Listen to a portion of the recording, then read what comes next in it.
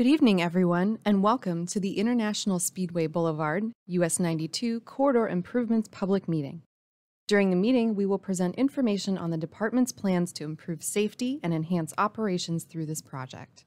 We encourage your feedback, and during the presentation, we will provide multiple ways you can submit your questions and comments to us about this project. All comments and questions will be responded to after the meeting and will become part of the public meeting record. This meeting is being conducted in a hybrid format to provide multiple ways for the public to receive information about the project and provide input. This meeting is being conducted in person, virtually through GoToWebinar, and over the phone. If you dialed in today on a telephone line, the presentation is available on the project webpage at cflroads.com/project/437942-1. This public meeting was advertised and is being conducted in accordance with state and federal requirements, including Title VI of the Civil Rights Act of 1964. Public participation is solicited without regard to race, color, national origin, age, sex, religion, disability, or family status. Persons wishing to express their concerns about Title VI may do so by contacting Jennifer Smith, District 5 Title VI Coordinator, by mail at 719 South Woodland Boulevard, DeLand, Florida, 32720, by phone at 386-943-5367, or email at jennifer.smith2@dot.state.fl.us. You may also contact Jacqueline Paramore, State Title VI Coordinator, by mail at 605 Suwannee Street, Mail Station 65, Tallahassee, Florida, 32399-0450, by phone at 850-414-4753, or email at jacqueline.paramore@dot.state.fl.us. This information is shown on a sign at the in-person location, on the project website, and in the meeting notifications.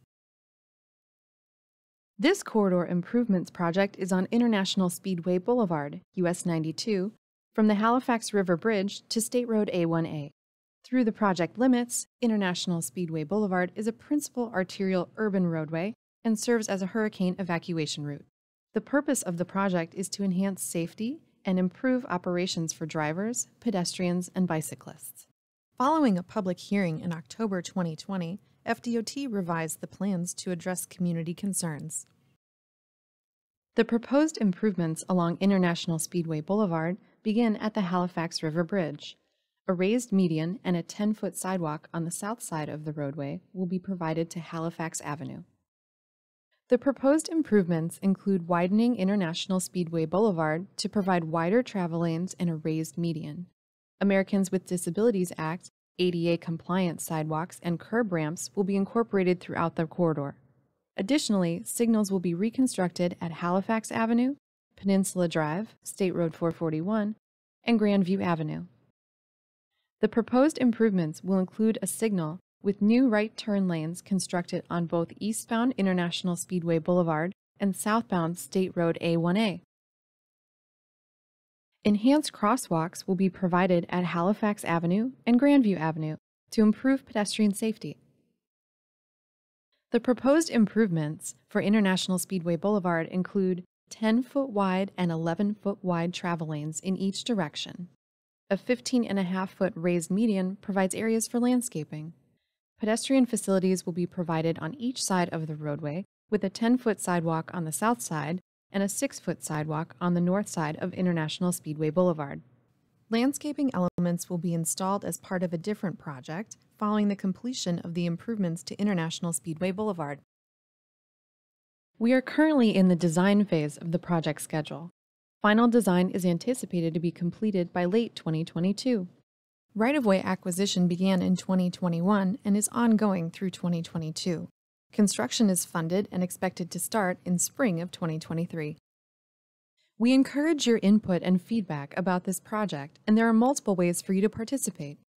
All public comments and questions are part of the public meeting record, and every method for providing public comments and questions carries equal weight.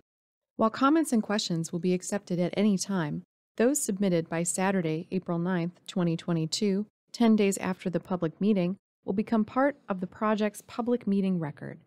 All comments and questions will be responded to in writing following the meeting. To submit comments in person, you may speak to our project staff on the floor or complete a printed comment form and return it to project staff. If you are participating online, you may submit written questions or comments in the question box on the GoToWebinar control panel.